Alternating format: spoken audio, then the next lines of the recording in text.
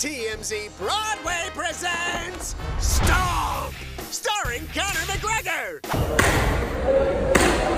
Let me get my phone, man. Whoa! You're looking at the actual video of Conor McGregor destroying and then taking a fan's phone outside the Fontainebleau Hotel in Miami.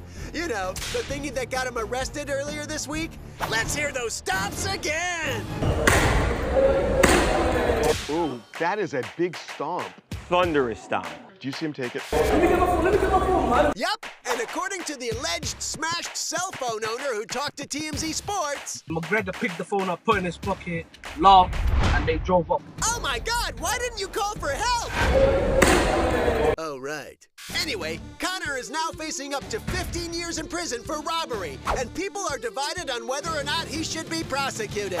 What say you, Shaq? I like Conor. I don't talk about my Irish brothers like that. All right! And no one would be stupid enough to go against Shaq, right? You don't take somebody's phone that costs $1,000. Everyone doesn't make $100 million a fight like Conor does. Oh, it's Bridge and Tunnel Babcock, and he's very hurt. Because I've defended Conor. Even the bus incident, I defended Conor. This is the final straw for Babcock. Yeah. This is a normal dude just trying to go out and have a good time. And for Conor McGregor, who's a superstar, to do that, it really makes me mad. Babcock's like Tyra Banks. I defended you. I've taken a lot of crap Babcock, we got from it. Now you just have to convince him. Stomp us out of here, Conor!